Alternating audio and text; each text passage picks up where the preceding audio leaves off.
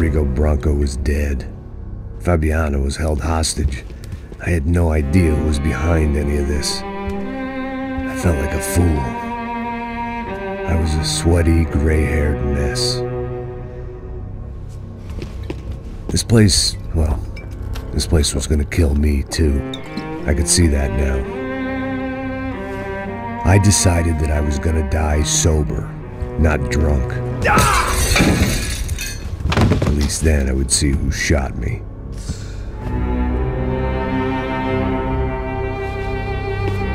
It was time to take back control from whoever was out to get me. And if I didn't flush them out, at least my midlife crisis would confuse them enough so they did something stupid. It was the only hope I had.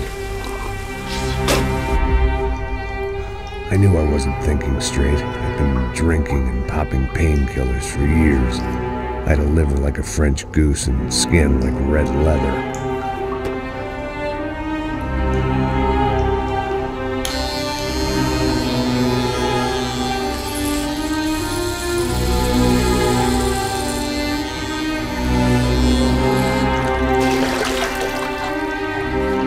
Well, it wasn't perfect.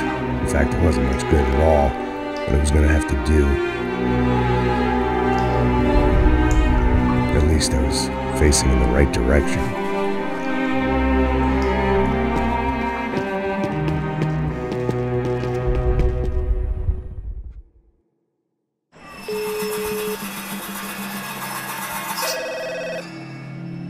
Tá ligando, hein?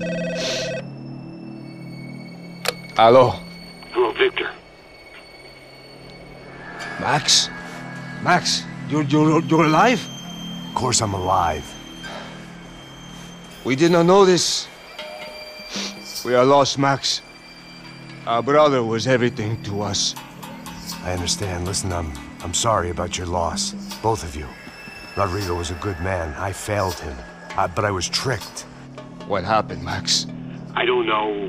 Some guys from the Crush of Prado came into the building downstairs, so while me and the security guard were dealing with them, an assassin must have come in and executed your brother. At least that's how I think it happened. No, you killed him, Porra. You killed my brother. What are you talking about? I understand you're upset, but please, why the hell would I do that? To get his money, to take his money. How am I getting his money, Marcelo? Please, think. I worked my ass off for your family. I saved your life twice, or more. And right now I'm going to get Fabiana. Where is she? Where is Fabiana, eh? She's in a place called Nova Esperanza. How do you know this, Max? One of the Crotch of Prado told me just before he died. Please, bring our sister-in-law back to us, Max. Our family is being torn apart.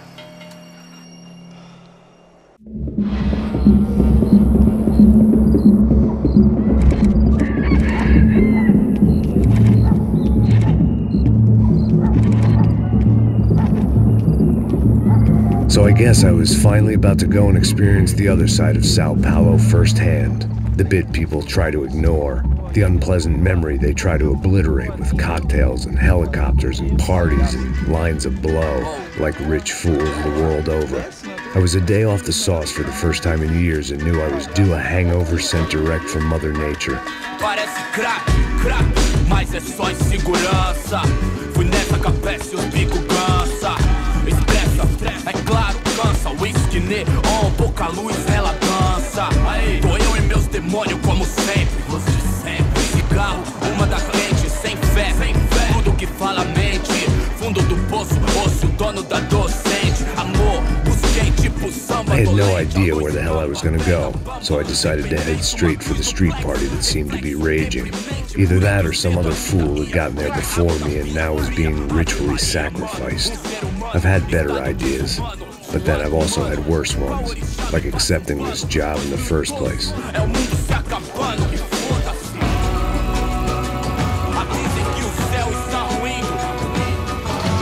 E aí, gringo? Get lost, kid. Eu me amarro nos States. Você precisa de ajuda, senhor? Speak English? Aham, falo sim, sem problema. Need to know if you ever seen this girl, Fabiana. Come here for a second. Look at her. I know lots of girls. Sexy. Come on, come on. This way. Where are you going? Wait a minute. Down there? É isso. Jesus. Ouvindo só clique, clack, clique, clack, boom, clique, clack, clique. This way, come on. Clique, clack, clique, clack, boom, clique, clack, clique, clack. Aí polícia. At least I'd found myself a tour guide. Povo calmo como Kennedy, jeito tipo ND. Pico treme se vê que ainda somos public enemy. É 1, 2 pra explodir. Demorou, vai ser irado, demorou. Vamos logo.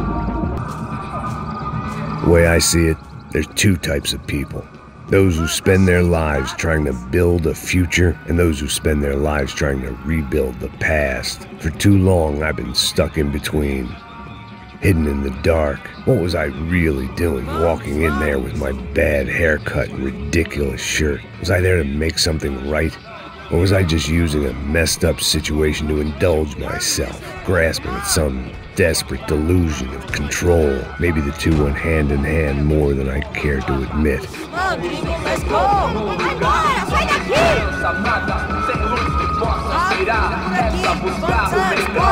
Construir seu lar, e esse sorriso lindo é o que vai libertar. Eu vim devolver o seu sorriso favela.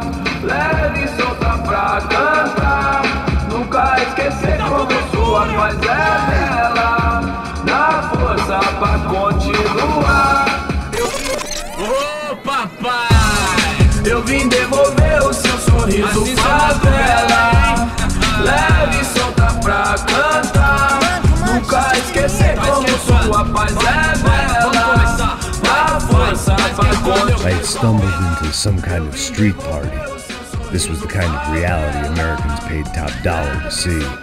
Slums had become tourist attractions, places where yuppies could gawk at the endless spirit of the poor from the inside of their bulletproof buses. I felt dumb and exposed. I missed the booze. Not that it mattered, sober or drunk, I was hardly undercover. I stood out in this place like a streetwalker in a monastery. Barracos e morros sem socorro num lugar sem esperança, nada, sem luz que possa inspirar. Continua andando, caralho! Que porra é essa que você tá fazendo aqui? Como que você sai entrando aqui assim? Anda, vai pra lá! What do you need, guys? What do you O que need? você tá fazendo aqui? Eu tô te perguntando. Eu te chamei aqui, porra! Easy, pal, easy. Ah, então, você é americano de merda. Look, I didn't mean any offense. Me dá só uma razão pra eu não te matar, seu americano burro. Desculpa, amigo, por favor. Passa tudo que você tem, viado. Pega o dinheiro dele, Ah, relojão, hein? Passa aqui. Anda logo. Filho da puta. Valeu, mano. Bem-vindo à favela Nova Esperança. Agora não, fora daqui. All things considered, I was gonna have to look on this as a good outcome. I was deep in gang territory. These kids were raised hating clowns like me. Middle-income ass-kickers who protected the rich by shooting kids like them.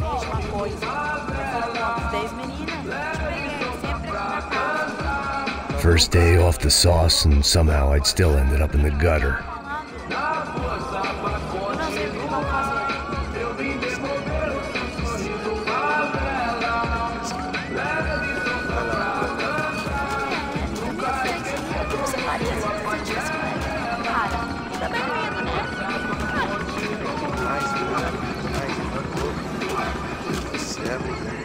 Safado, vou te matar, vou te dar uma porrada. Não fiz nada, você fica na mesma merda. Que isso, filho da puta. Nada. Eu tô louco? Você tá maluco, sempre contra, não. Porque não pode ficar feliz comigo. Tô muito gorda? Tô feia? Qual é o problema, é? Você ficar com uma só. Vamos lá. Vai. Aí, boa. Joga. Ficar com outro cara. Toca pra sabedoria. If there was one thing I'd learned since I'd been here, it was that Brazilians came out of the womb kicking a ball. And for kids like these, was their one legal chance at a ticket out of here. Tá louco.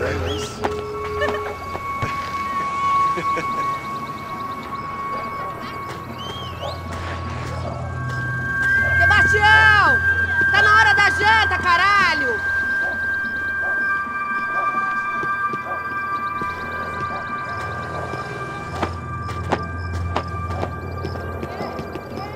Sabe jogar palitinho, rapaz? Mostra. Pô, que isso, é a coisa mais simples. Vai lá, mostra pra ele. Você escolhe um dos 3 palitinhos. Desculpa, olá. Fala inglês. I'm a little lost. Perdido? Onde és tu? Tá no lugar errado, rapá. Não compreende. I need a phone, a telephone. Bora. Publico. A gente não é centro de informação turística, não. Well, they weren't gonna help me. And who could blame them? I was a dumb American in a place where dumb Americans were less popular than the clap. If I was gonna find my way out of this mess, I was on my own.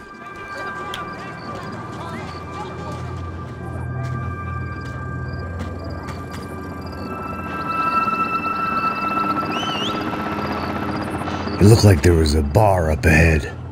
The irony was not lost on me. I figured sobriety was no use to me dead. Meu, passa o baseado. Ih, não é tua vez não, passa aí, meu. Aí, tem visto a irmã do Wilson, mano? Ah, ela não tá mais garotinha não, hein? De jeito nenhum. Tá meio Raimunda. Tem cara de bruxa, mano. Ah, não tô nem aí, cara. Só fechar o olho mesmo.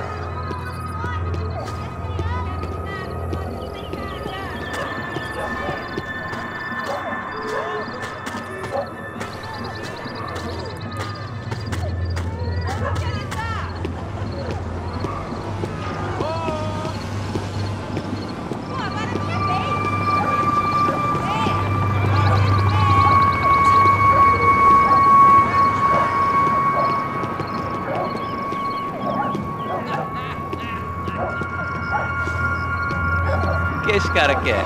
Aí, bela camisa, hein? Tu perdeu o cuzão, amigo.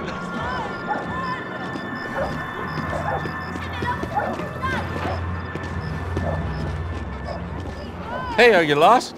In more ways than I could possibly explain. I know you. At the disco, with the gun. Yeah, you had hair back then and better clothes. Anders Dudling from Steele, North Dakota. Why on earth are you here? Well, I'm, looking for someone. What are you doing here? Oh, we came to help the cause. See, after I retired, my wife, she said I had to do something. And well, you know, I always loved kids, so I got involved in Angels of the Hill. Oh, it's a great cause, and they're really great folk, and, well, now we come down twice a year to help inoculate the children of the favelas. Yeah, oh, it's simply wonderful, giving back. Whole family does it. In fact, my little girl's coming in a couple of days. Aren't you afraid? I was a cop for 25 years. And granted, Steele ain't São Paulo, but, you know, I seen things. And people are the same everywhere, good, bad, and different.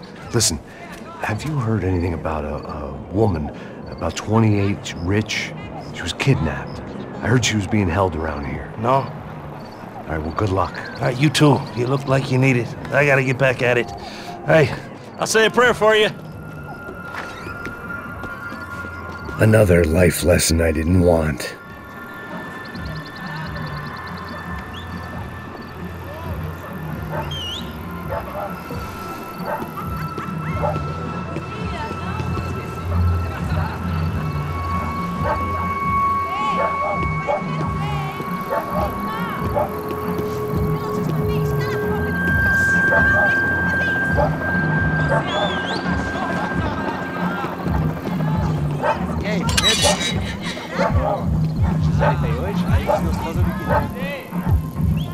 Ô, sai de cima de mim, meu, ô!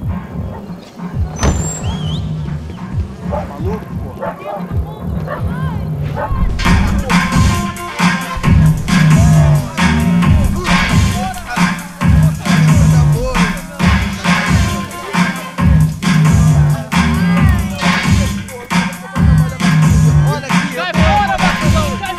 I hoped this classy-looking establishment would have a phone so I could call Passos.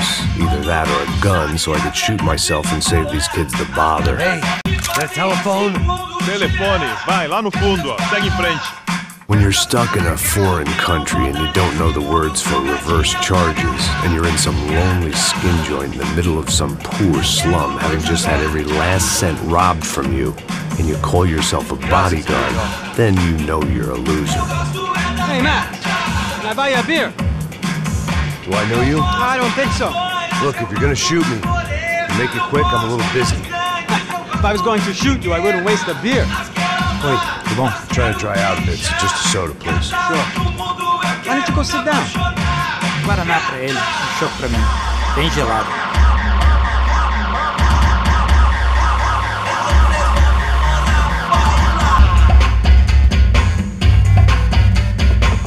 Interesting haircut, by the way.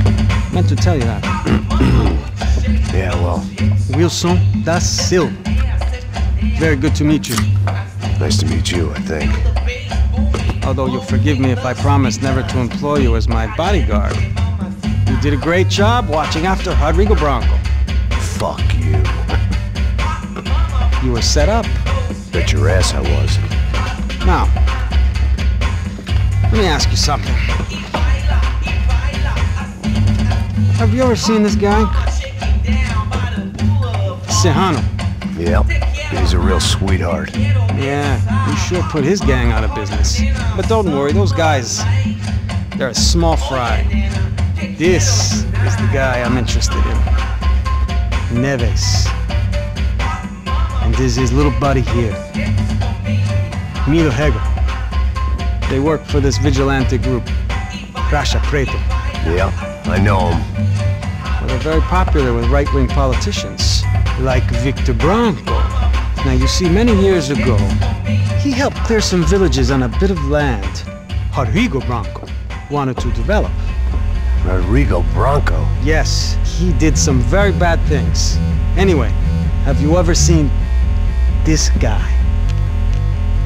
Maybe at the stadium. I knew you were involved in that business. You know, I wanted to investigate that, but I got an order to blame it on some local street kids instead. Tell me, what happened there? Nothing. We simply went to hand over some cash to this guy's clowns for a ransom exchange when this guy's clowns jumped us and they shot everybody. Apart from you and your boy Passos. That's right. But we had to shoot our way out of there. They let you go. It's okay, it's a little weird right now. But I know that Victor Branco is involved in all this. I just don't know how or why. And I know that the UFE are involved in all this as well, but I just don't know how or why. And you know what's gonna happen? The moment is gonna come along when I put all these pieces together, and at that moment, someone is gonna come along and put a bullet in my head. Anyway, listen. I think you might want this. Thank you. I'll need it. And if it's Fabiana Branco you've come looking for, I think she's up the hill. So why don't you just go get her? I don't know. I'm a cop. I mean, I'll fight corruption. I'll stand up to the rich and dumb, but if I go up that hill right now, I'll be dead in 3 minutes or less. Maybe you too, Max. You're in the jungle now. So it appears. If you survive the next hour, let's speak. You help me. And I'm gonna do what I can to help you. Good luck. I didn't know what to make of what this guy had just told me. What was true and what was just someone else's convenient bullshit. Then some less than friendly locals came in and found me in the wrong mood to party. Peraí. Olha quem tá aí.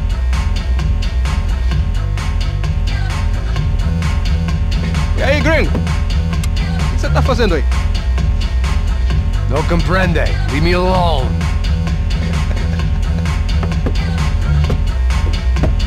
Você tem alguma coisa pra mim? Do you got something for me? For you? Tell you what I got. I got a gun, and if anybody thinks they're gonna take it from me, they'd be dead wrong.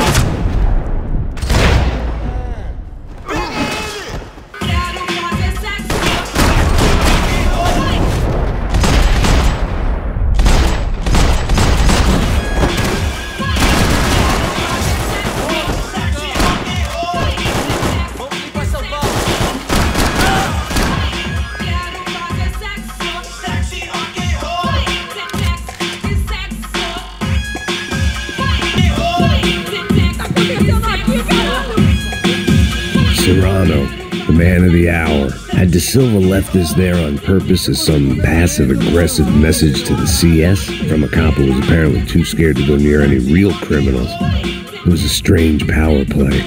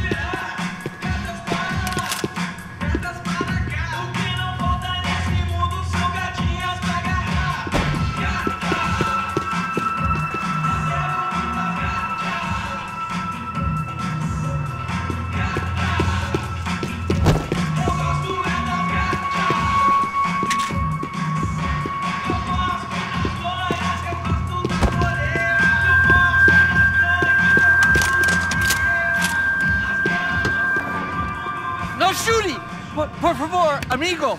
No. Relax, soldier. You're American? Oh, jeez, buddy.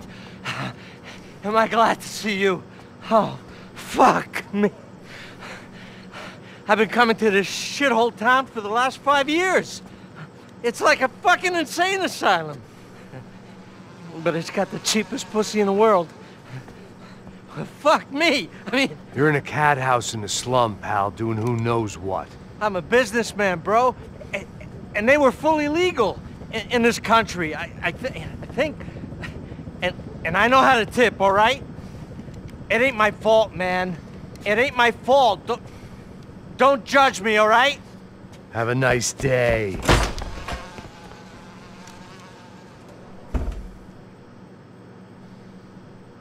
Jesus, what a fucking creep.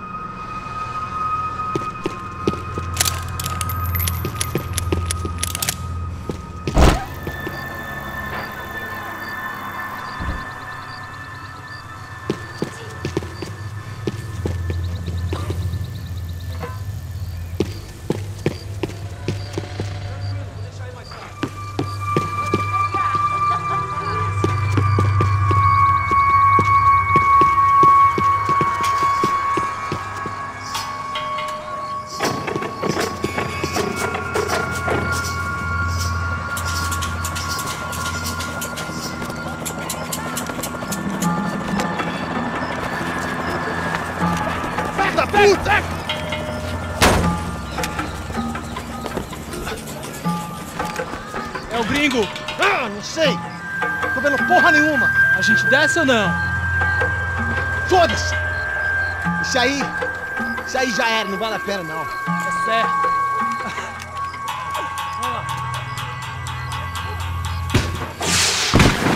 fireworks display was clearly in my honor, making sure everyone knew to roll out the red carpet for their surprise guest.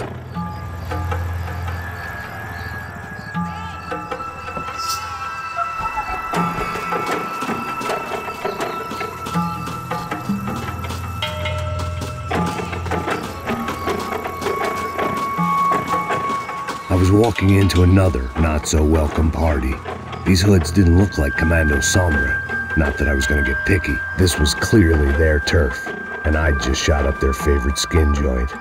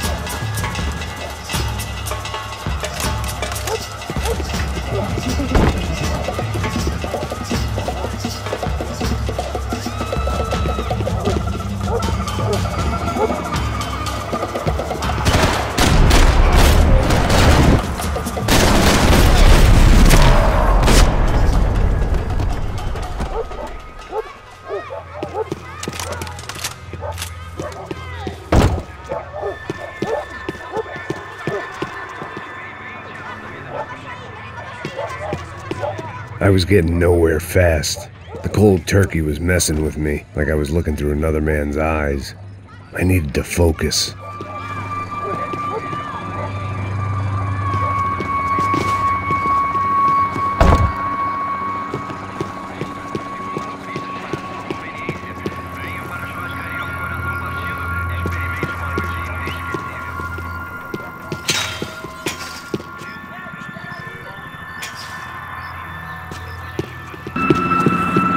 Yet more thugs whose Christmas card list I wouldn't be on. This wasn't Commando Sombra real estate. I had to keep moving.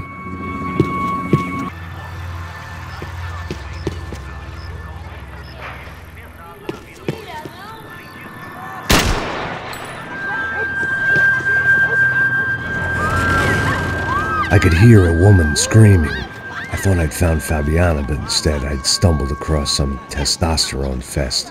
A bunch of young punks with guns killing time the only way they knew how. Nova Esperanza wasn't exactly a dinner and movie kind of place. I recognized the hoods who jumped me earlier. I was trying to decide whether to crash this party or turn back, when my natural grace and finesse made the decision for me.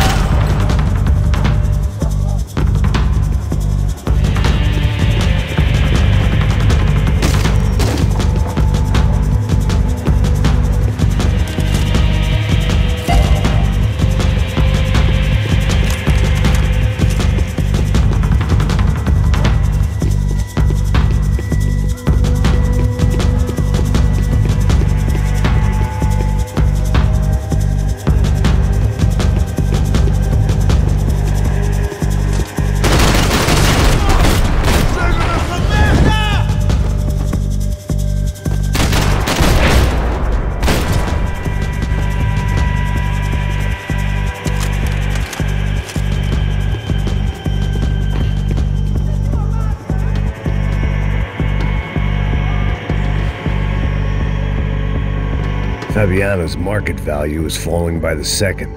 I had to get to Serrano before he dumped his stock.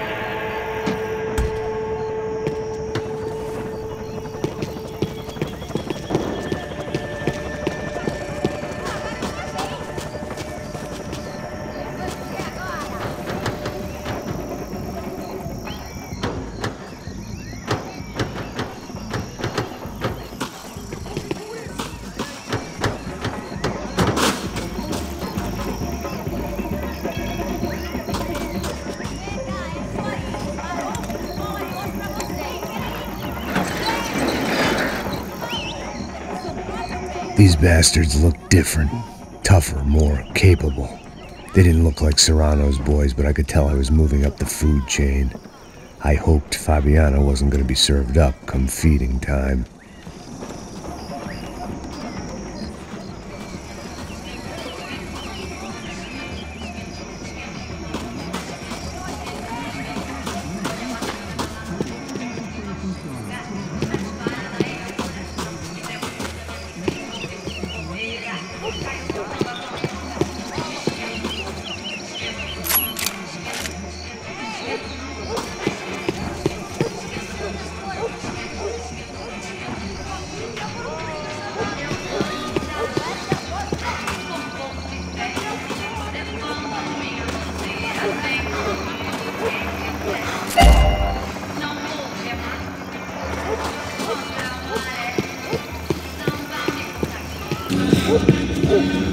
Say what you want about these hoods.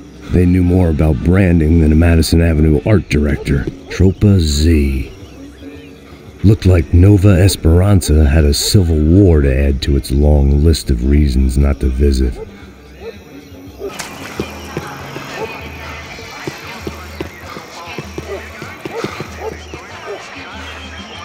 I'd have felt worse taking someone's medication if everybody in that place hadn't been trying to kill me. There was no need to announce my arrival in that part of town. I'd drawn more than enough attention already.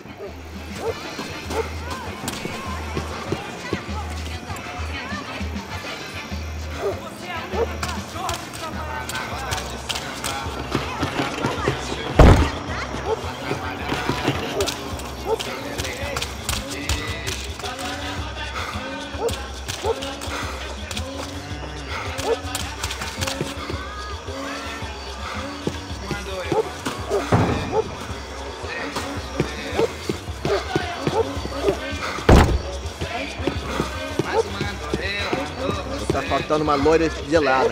Você falou que ia buscar, porra? Pô, eu falei pra esse otário aqui 3 vezes, aí até agora nada. Vai tomando seu cu, rapaz. Vai buscar cerveja você. Que porra que estão fazendo lá embaixo? Sei lá, os malandros matariam sua mãe por uma trouxa de maconha.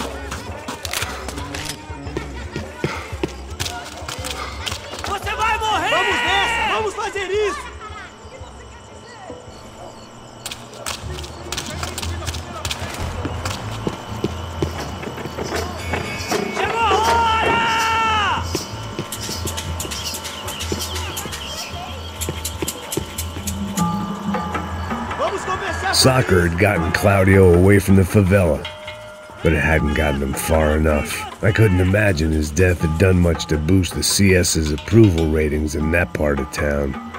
Ainda está aí, cuzão!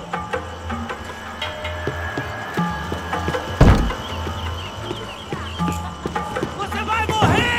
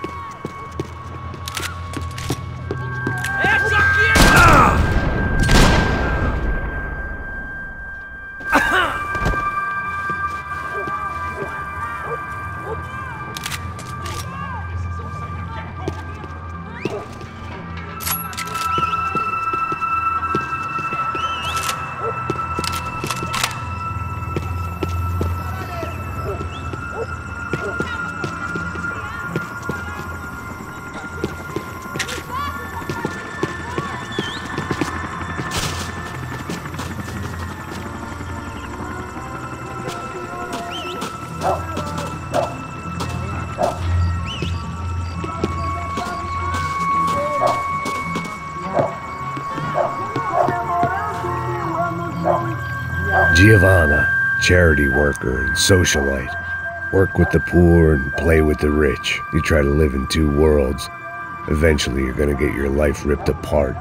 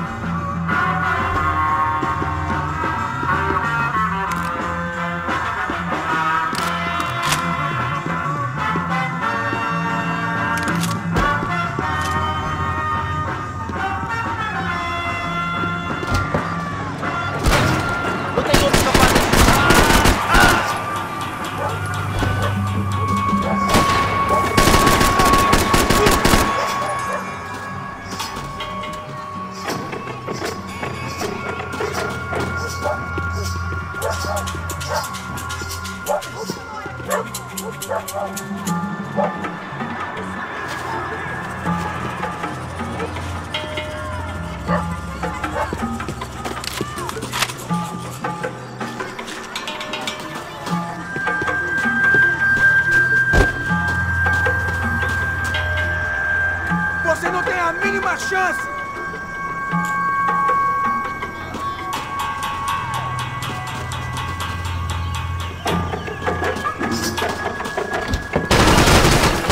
Nossa, carrada, caralho!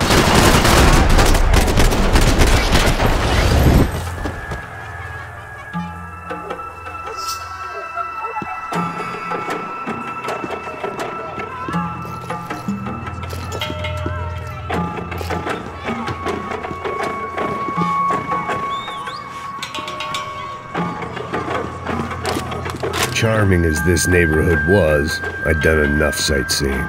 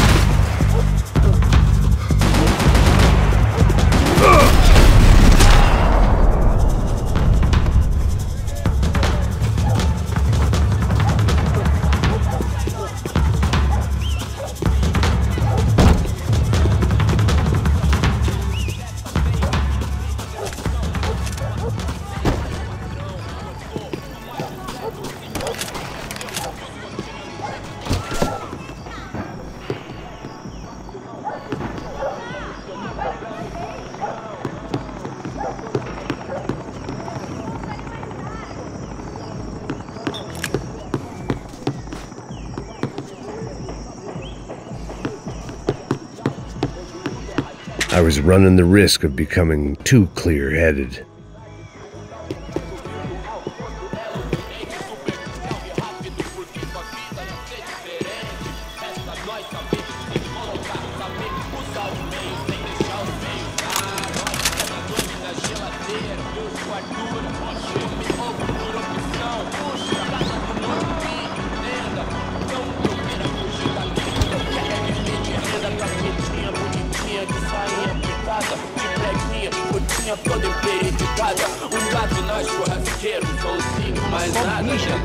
Yes, filho da puta.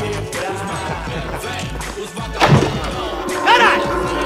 Caralho, porra!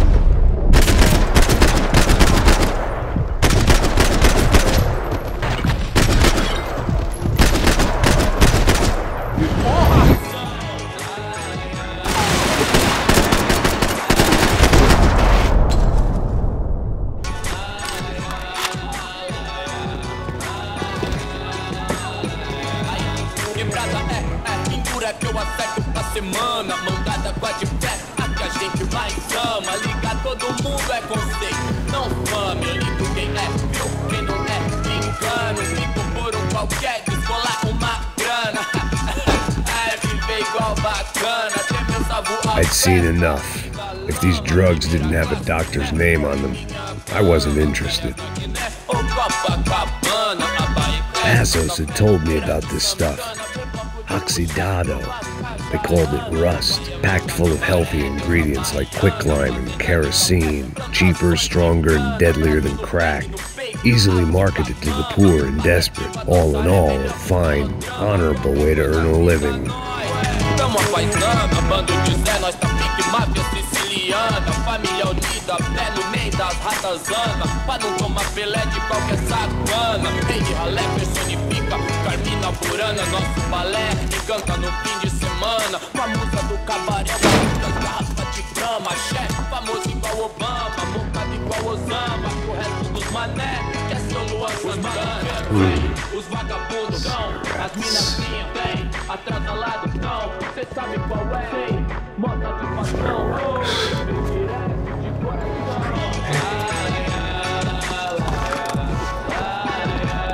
I couldn't find any clues in this place, so I decided to do my bit for the drugs trade. Vendo tudo do lado de fora, maravilhado com o bairro. Olha agora, aí veloz na sessão. Questão da voz do beat, irmão. Claro que é nóis, corta a tampa pelo que ama e passou na sua.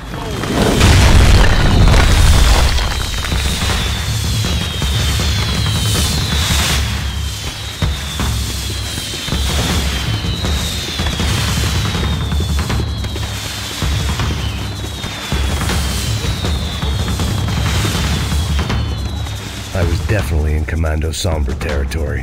If Fabiana was still alive, she couldn't be far away.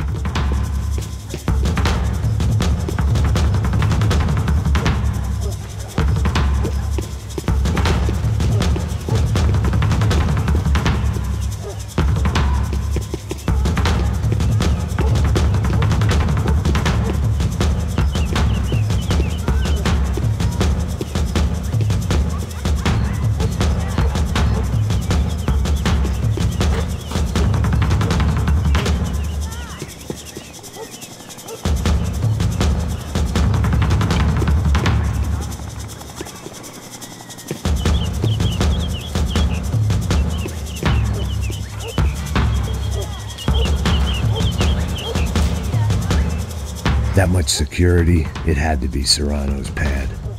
Since I was in the neighborhood, I figured he wouldn't mind if I dropped in and thanked him personally for his hospitality.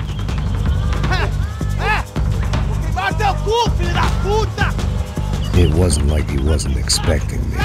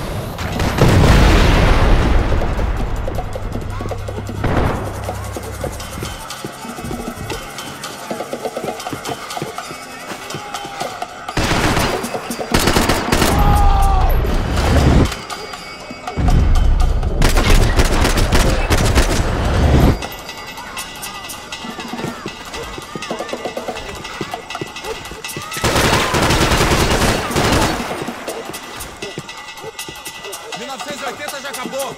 Tem essa de vir pra aqui, não.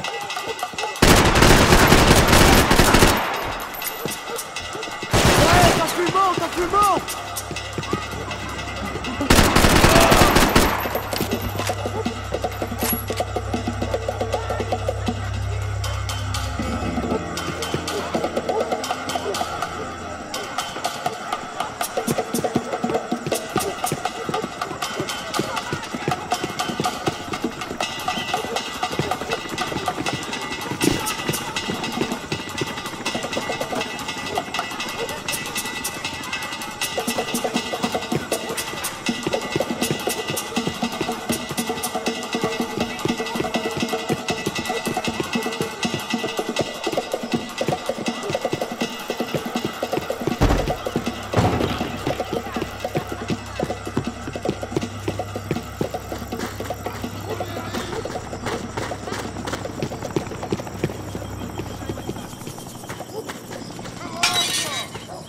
I had to hope the king was in his castle.